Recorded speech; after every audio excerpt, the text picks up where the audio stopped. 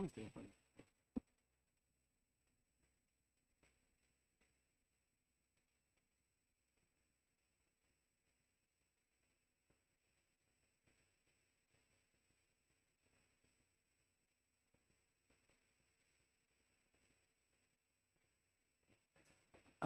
councillors, members of the public, staff. I declare the meeting open at 8:42.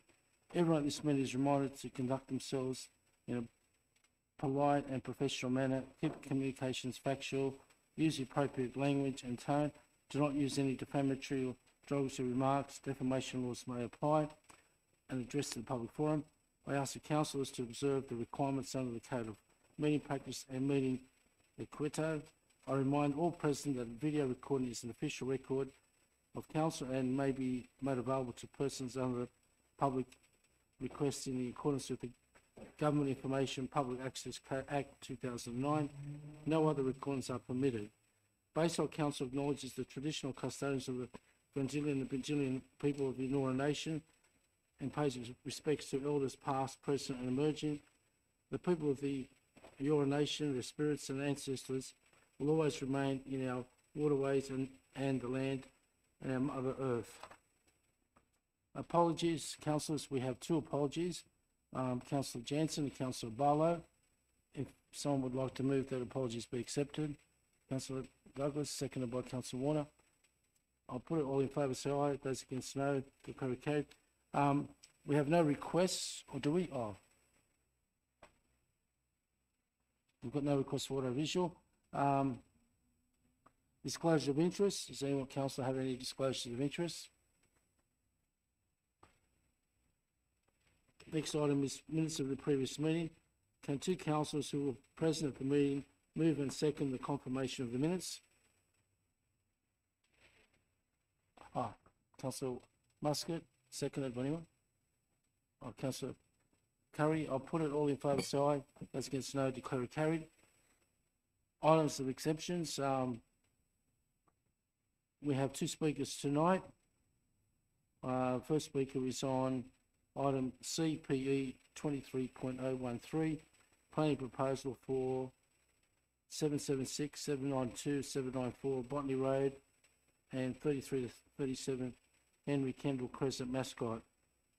Speakers are advised that a warning bell will sound when only 1 minute of speaking time remains. Speakers who are joining the meeting via Teams app are to have their video off and microphone muted until I invite you to speak.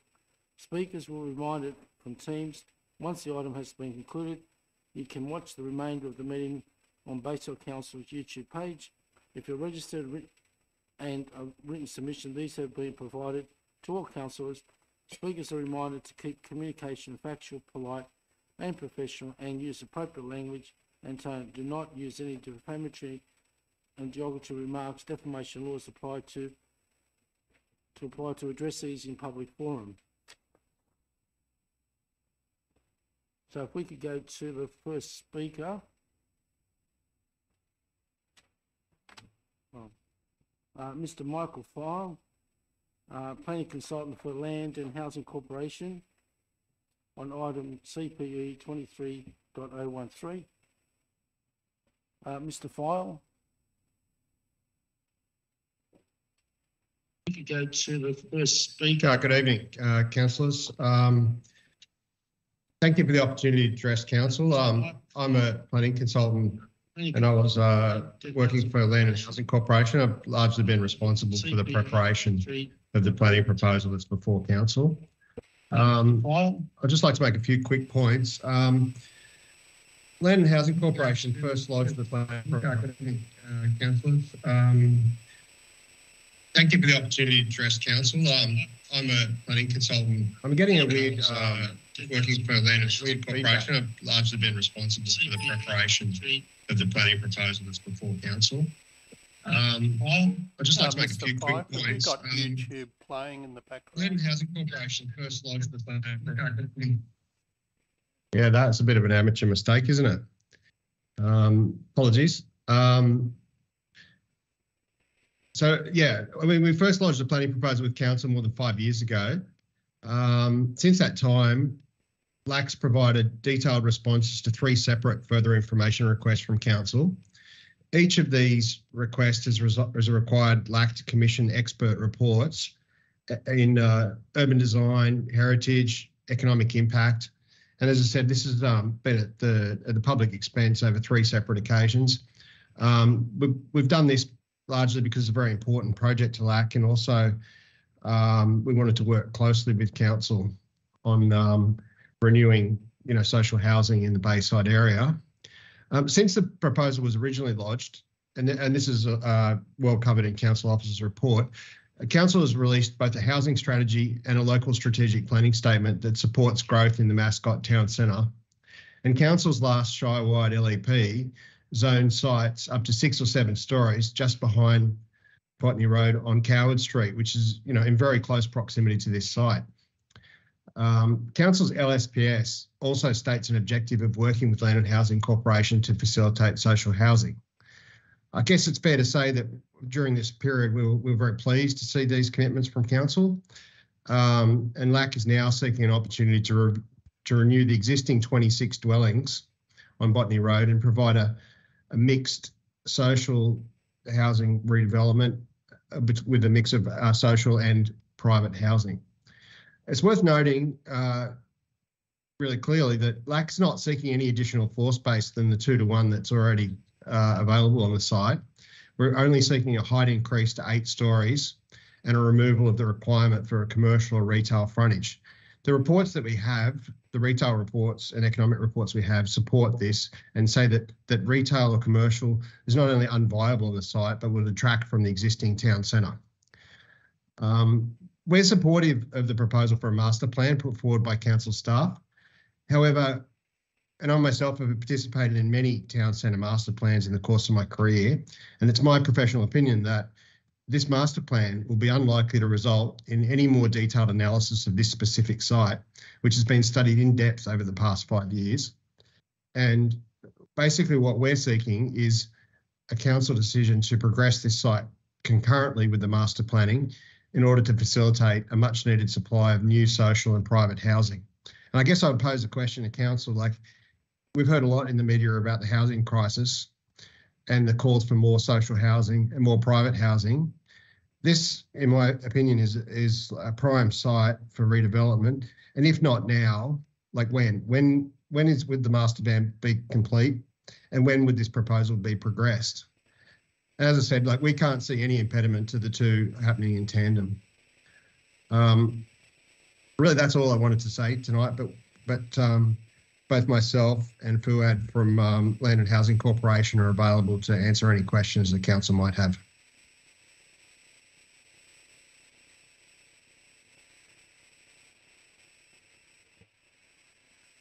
Thank you, Mr. Fole.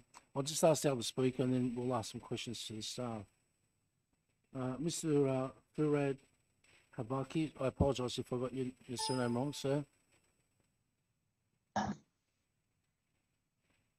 Yep, I'm here to answer questions. My concern is that we know that you guys want to work on a master plan, and Botany Road is one of the, ones that you're looking at accelerating. Is there, even if you're not going to accept the plan, can we actually work somehow in tandem with your master plan concurrently? Because we don't see how you would not sort of develop the site in conjunction with what we're doing. And as Michael said, we're not going above what's already in the 2-to-1 ratio that's already on the site.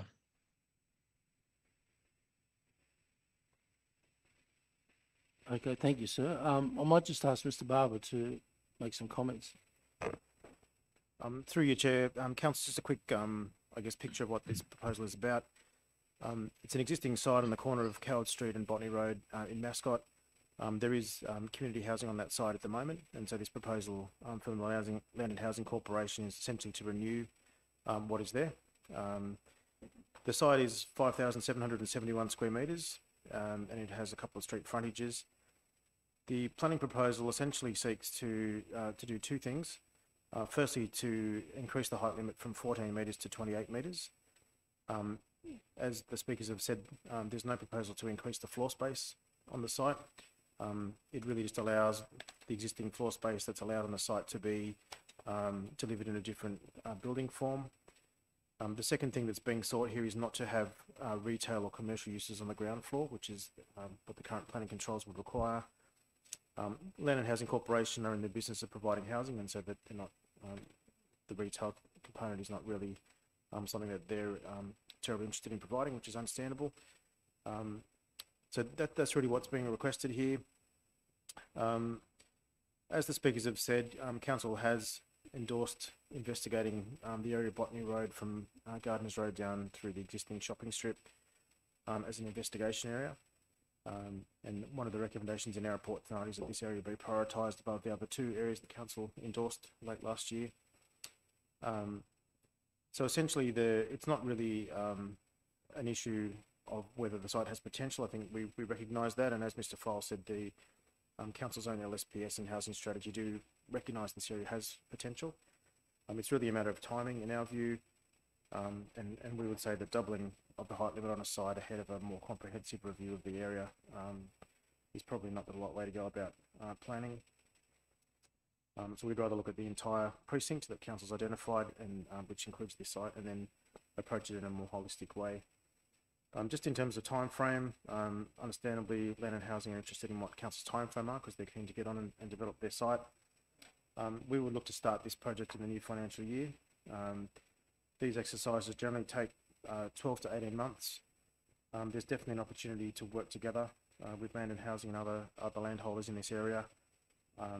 There's an opportunity for Land and Housing to wait until Council does its master plan, which is sort of a higher level view of what might happen in this area.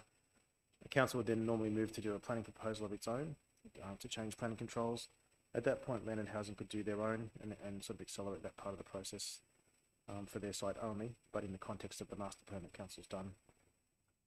So hopefully that provides a little broader explanation. Thanks. Thank you, Mr. Barber. It's moved by the Mayor, Councillor Curry, seconded. Councillor Muscat, sorry. If there's no speakers, I'll put it. Yeah, Councillor. Thank Mayor you, Curry. Mr. Chair. So can I just ask, what was the height, the proposed height, and compared to what's currently there, which is 2-storey walk-ups? Through you, Chair, the current height limit in the LEP is 14 metres and the proposal is for 28. For 28 metres? Yes. So I think, you know, obviously the recommendation, as Mr. Barber indicated, we are looking at a more strategic approach to that area because it is vital that we don't consider sites like this in isolation. Particularly, there's, you know, there's opportunity there where there are people who have other owners have indicated interest over time as well. So I think to do it justice, and I think there is, you know, that's a significant height above the LEP. It's double what the LEP has recommended, and at the same time thinking about, you know, acknowledge we'll do our whole strategic plan, but there are single-storey residents in all the streets behind that block as well. So there's a lot of considerations there. So I'm going to put it on the table that double the LEP is a particular height for a particular reason, and because we need to consider the impacts on residents, and doubling that, from my personal view, is extreme. I just want to flag that. Thank you. Councillor Warner, thank you, Mayor. Thank you. I've actually got a question for Mr. File, if that's okay. Is Mr. File still online? Thank you. I'm still here. Thanks. Oh, good. Yeah. So through the chair, could I ask what amount is proposed to be public housing, and actually whether we'll actually whether the proposal is for it to be public housing or community housing? Yeah, I mean, the policy had been under the previous government for proposals like this to deliver a mixed tenure where the two tenures are indistinguishable between the social and the private, and that was up to 30%. We obviously have a new government, so it's possible they might review that percentage. But there are 26 dwellings on the site at the moment. The proposal will deliver, approximately 100 up to 150. So you could get almost like a significant increase, almost doubling of the existing dwellings, and a significant supply of new private dwellings on opposite a park. So, I mean, that's generally good. I mean, the numbers aren't fixed. It's obviously Land and Housing Corporation ambition is to provide as much social housing as reasonably possible. I mean, the demand is, in my own words, is sort of insatiable, really. And we're still a long way short of meeting that. So sites like these are an important component of meeting that demand. Thank you. And through the chair, can I ask another question? Would that housing end up being public housing, or would it be transferred to a community housing provider? The main focus is delivering social housing, which is public housing. However, the lines are pretty blurred. Like in the northern part of Sydney, all of the social housing is actually administered by community housing providers.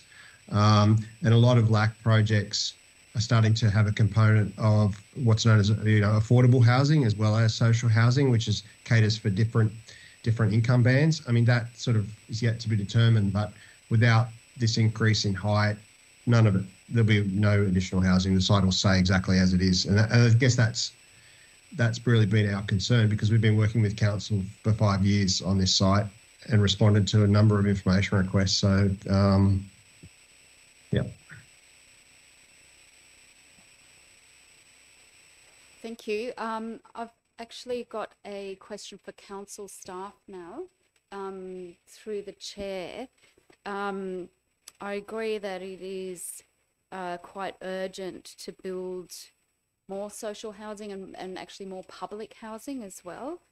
So if we do go down the path of producing a master plan and also prioritising it as was in the report, potentially how much of a delay would that cause, or how quickly could that master plan be produced? Through your chair, we would do it essentially in 2 phases. So the first would be the investigation to come up with a general master plan, and then if council was happy with where that was going, there would then be changes to the planning controls, which would be an LEP amendment essentially. The first part of that, if we get the support of council tonight, we'll have to do a project plan for it, but I think that's probably like a 12-month exercise. And then to amend the planning controls, it could be another 12 months on top of that, depending on some things that are out of council's control. But as I said, from that point, Land and Housing could pick up their planning proposal and make it consistent with whatever council lands on as a master plan, and it can go forward from there. So I'd say, it's difficult to say with these things, but it would be in the order of 12 months until we were at a point where council was, had sort of resolved greater certainty around what it wanted to see in that area. That'd be my estimation. Just in terms of the housing numbers too, just to assist Mr. Fole, we've had a chance to look through the report. The total number of apartments proposed is 152, and 45 of those, or 30%, would be social housing. So that's the ballpark figure. Yeah, and there's currently 26 on the site. So the supply would go from 26 to 45, and that's about 30% of the total that will be delivered.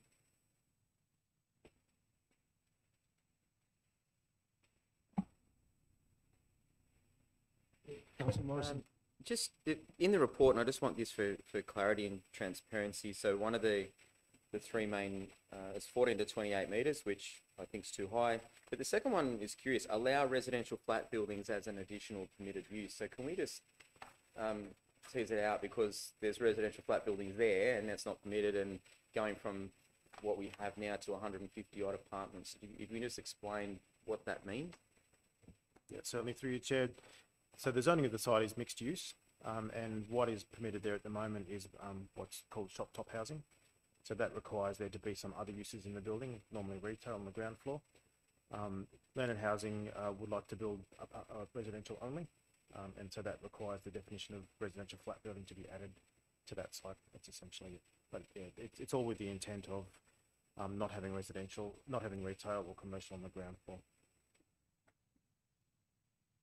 Just then to clarify, so the third point, remove the active street frontage. So if that was to remain, and I'm just theorising here because we're way, way away from anywhere. So if that was to keep there, you wouldn't need to have, you wouldn't need to allow residential flat buildings because the street frontage there. So those two sort of combine. Okay, thank you. Any other speakers? I just want to make the observation. I'm concerned in terms of I agree with what the mayor said. We're going from 14 metres to 28, and we're only going to have, in my opinion, a small amount of public housing there when we know there's a strong need for public housing. But the good thing about it is a change in the government, and we won't get to the situation where we've got down in Arncliffe where the bulk of the units being built are private to residential and a limited amount of public housing.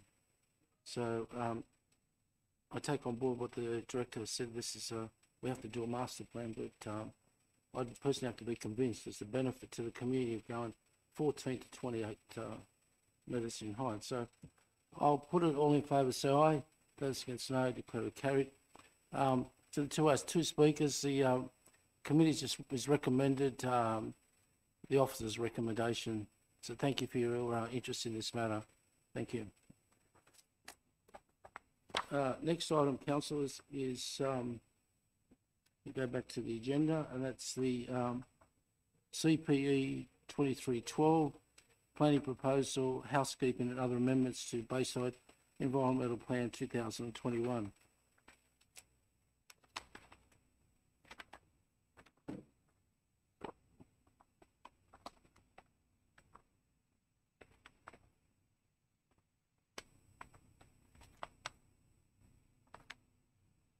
And there's a recommendation. If someone would like to move it. Councillor Douglas. And the Mayor, Councillor Curry. Any speakers? Chair, could we please ask for an overview from the officer? Through you, Chair, as the name suggested, as a housekeeping LEP, it really is about very minor administrative changes. This is a common practice for councils to tidy up things in their LEPs as things change over time or anomalies are picked up. And that's essentially what this is about. There are no policy changes in here. There's no increase in floor space or height or any of those kinds of things. So the changes involve things like additional permitted uses on individual properties. There are some errors and misdescriptions there that need to be corrected. We do have some heritage items where, again, some parts of the address are not exactly correct. So they need to be rectified and the mapping changed to match them as well. There's a piece of land in Arncliffe that council owns and has recently built a new playground on. It was zoned R2 in error. It should be zoned for public open space, so that's going to be corrected. There's also land that's been marked on maps to be reserved for acquisition by various government authorities, and some of that land has been purchased by them now, so we're just going to take those off the map to reflect the current situation. That's a summary of the changes, but they really are fairly minor administrative changes that don't result in any change to the planning controls in terms of development potential.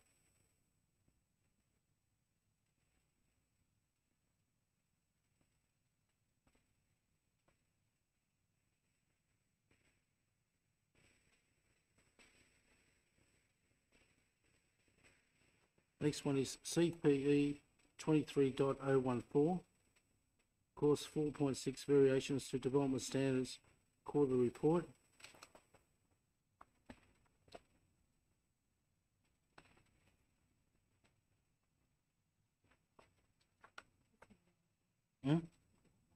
Just one item, someone can move it. Oh.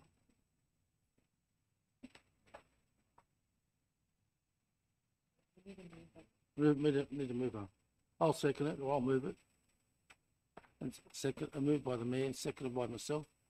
All in favour, say aye. Those against no, declare it carried. Okay, planning proposal for 200 Cowell Street, Mascot, which is CPE 23.015.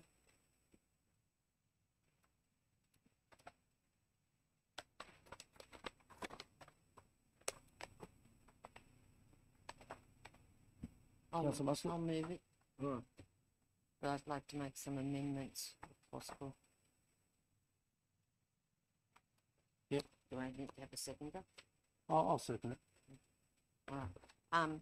What I would like to do is I would like to reject the planning proposal, for the request for the land at 200 Carrot Street, Mascot, and that council takes further engagement with the proponent in the discussion of what community benefits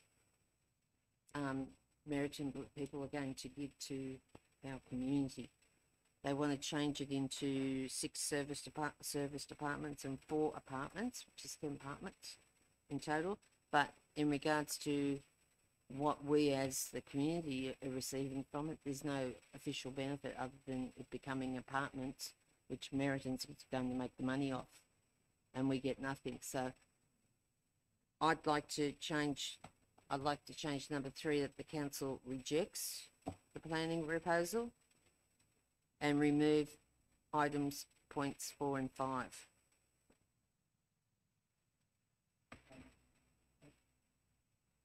The general manager would like to make comments on that. Through the chair, if I'm understanding correctly, if council's decision tonight is to reject the planning proposal, that is the end of the discussion. There is no further negotiation to be had about community benefit, BPA, anything further. It's done and dusted, and then it's up to the applicant to decide what action they will take, whether they'll seek a formal review or not. So you certainly have the opportunity tonight to reject it, but I think the wording that says continue discussions or negotiations, that won't be possible.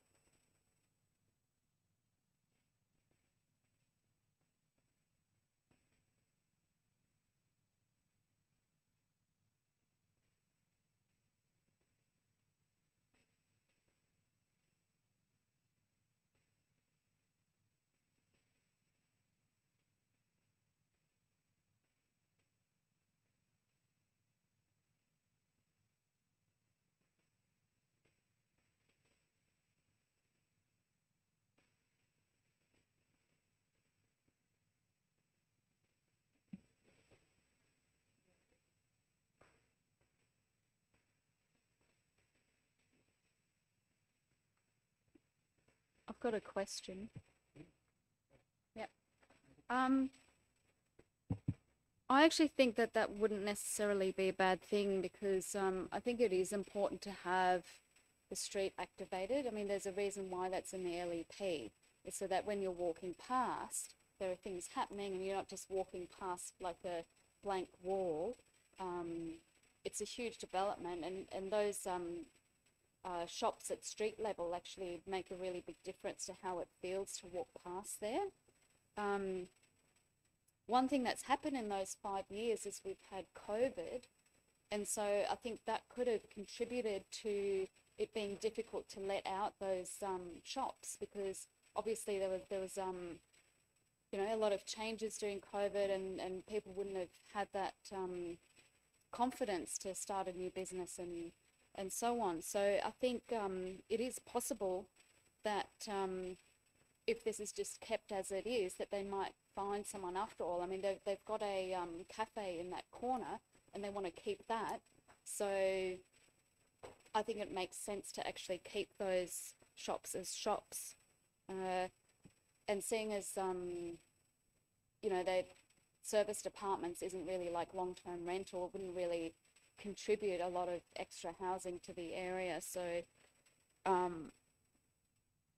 so yeah, I think rejecting it wouldn't necessarily be a bad thing for the community.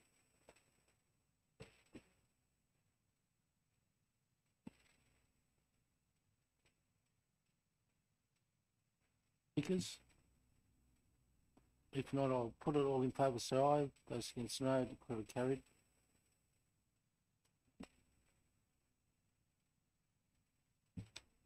Next item is CPE 23.016, Safer Cities, Her Way Program, Projected Outcome and Engagement Strategy. Moved by the Mayor. Do I have a second? Councillor Warner. Any speakers on that?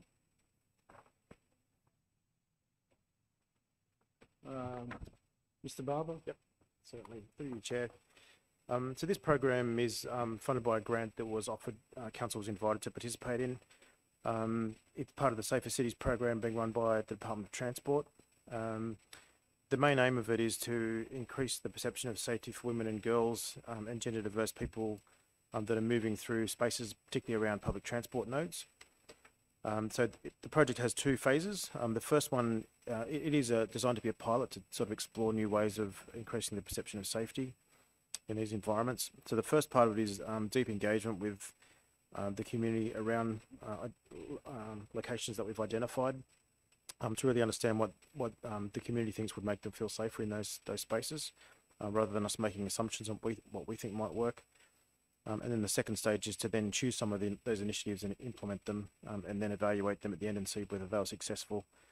So the intention is that this will deliver a suite of measures across New South Wales that have been trialled that other people can then pick up and implement, and know that they might have some success. So the first phase of the program kicked off last week, and that was to engage with the community. We've identified Rockdale, Arncliffe and Mascot stations as the three locations we're going to focus on. So what we're doing at this point in time is asking for nominations from the community to participate in some engagement activities in those three locations, and then we'll choose a sample of people to be part of that. One of the initiatives is called workshops. So we'll actually be walking around those locations with people on a predetermined route, and asking questions, gathering their feedback in writing and on video. One of those will be during the day and one will be at night time, to be sure that we've captured people's feelings and ideas in both environments. And then we'll look at that feedback and then come back to council with some suggestions as to what we might actually do as pilot projects. The engagement plan's attached there. We've engaged someone to help us with that, and there's a range of activities and surveys and things that we're kicking off now. So the report was really just to let council know that this phase of the project is commencing, and you'll probably hopefully hear something in the community about it, and there's an opportunity for councillors to participate as well. Thank you, Mr. Barber. Councillor Muscat? Through the chair, is it possible to also engage conversations with the shops around there, looking at what are targeted times of the day that, you know, there might be people that are not positive in their behaviour and attitudes, and in regards to lighting too at night time? So what is danger zones that the shopkeepers see? That would be valuable, I think. Councillor Douglas? Question, and I have to commend this initiative. I think it's fantastic.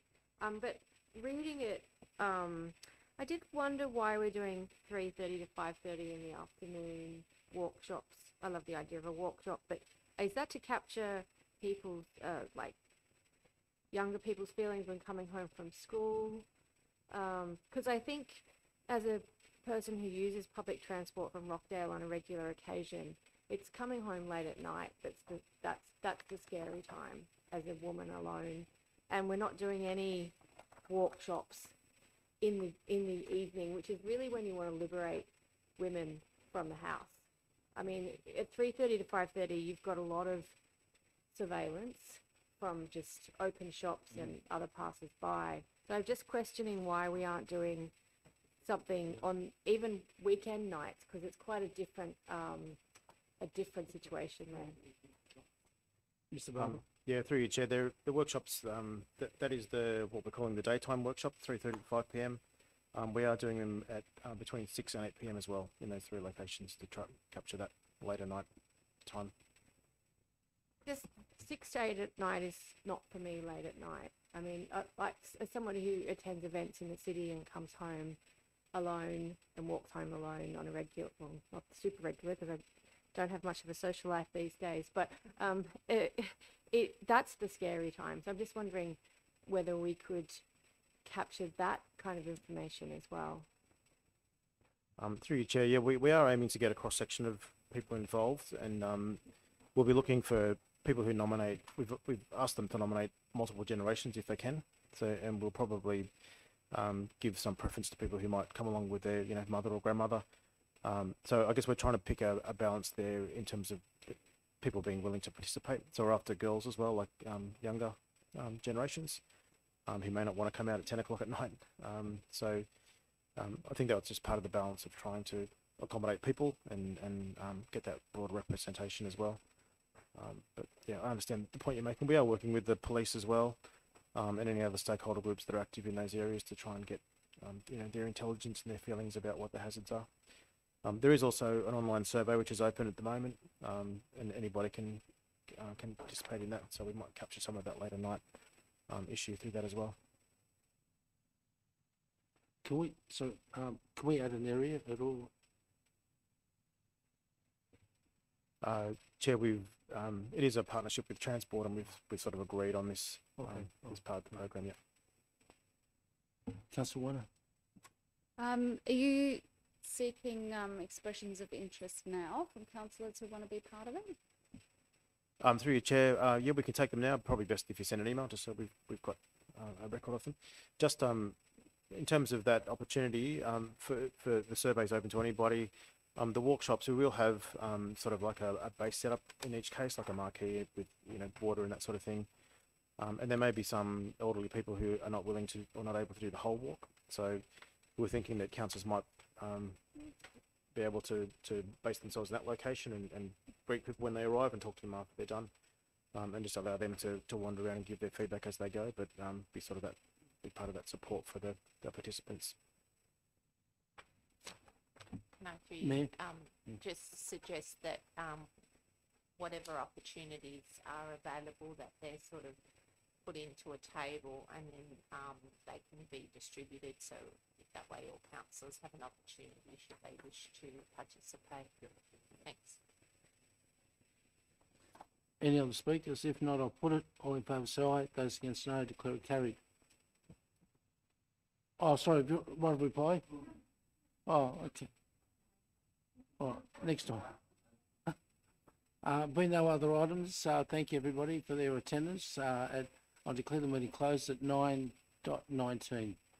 Thank you.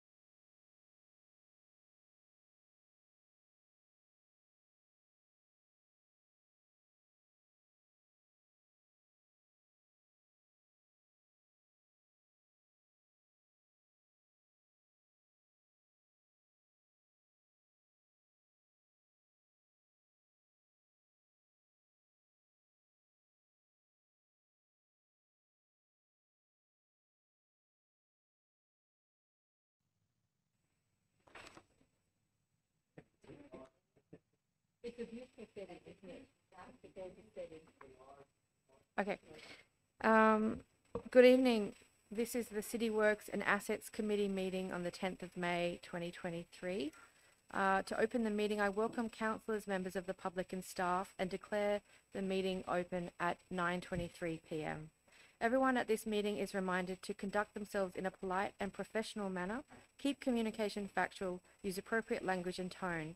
Please not use any defamatory or derogatory remarks. Defamation laws apply to addresses in public forum. I also ask councillors to observe the requirements under the Code of Meeting Practice and Meeting Etiquette to have their phones off. I remind all present that the video recording is an official record of council and may be available to persons upon request in accordance with the Government Information Public Access Act 2009. No other recordings are permitted. And we'll start by acknowledging country tonight. Bayside Council acknowledges the traditional custodians, the Gadigal and Bidjigal people of the Eora Nation, and pays respects to the elders past, present and emerging. The people of the Eora Nation, their spirits and ancestors, will always remain with our waterways, the land and our Mother Earth. So apologies and attendance by audio-visual link. We have received an apology from Councillor Jansen, Councillor Naji, Councillor Barlow and Councillor Souness. Are there any further apologies or councillors seeking a leave of absence? No. I think we move and vote on the apologies first. Is that right? So move, could we have someone move and second? So Councillor Fardell and Councillor Curry voting on the apologies. All those in favour say aye. Carried. Procedural motion. As we have Councillor Fardell wishing to participate in this meeting by audio-visual link, may I have a motion? Would someone like to move and second that the councillor request to attend by audio-visual link be granted?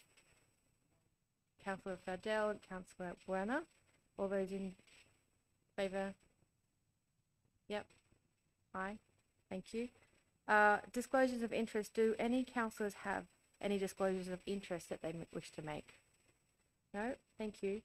Minutes of the previous meetings. Can I ask two councillors who were present at the meeting to move and second the confirmation of the minutes, please?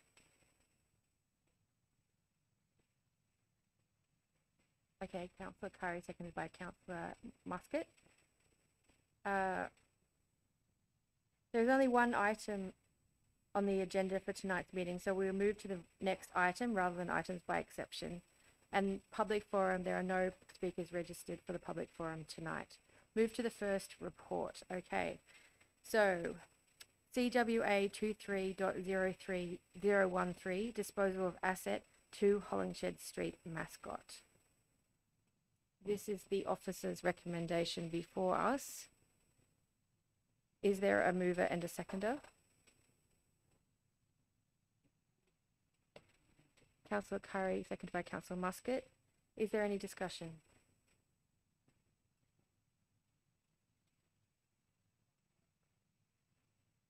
Oh. Okay.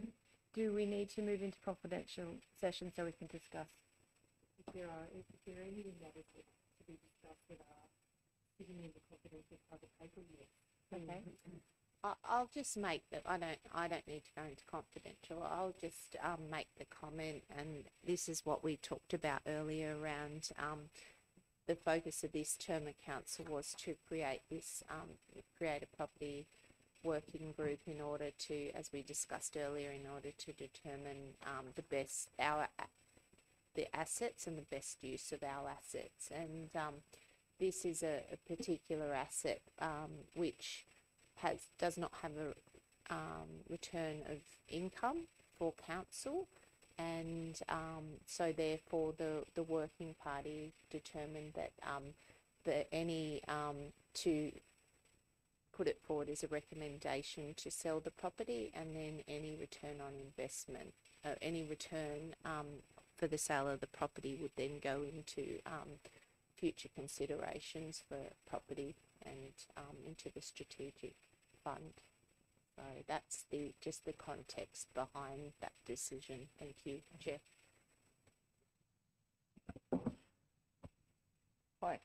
And I just, based on comments in the earlier meeting, this is one of the strategies that council is using to address the long-term financial problems that are reported. And it's a prime example. We talked about it in the extraordinary meeting an hour or so ago, and then this is how it comes to fruition. So these funds, once realised, it's not about it's about realising the value of assets that are no longer fit for purpose, no longer generating a return on our capital investment. It's just sitting there, which is a great asset to have. Let's just set that free, take the money and put that back into our strategic reserve so we can make some more strategic decisions, which could include developing certain sites for affordable housing, acquiring other properties to expand a park, building more facilities and things like that.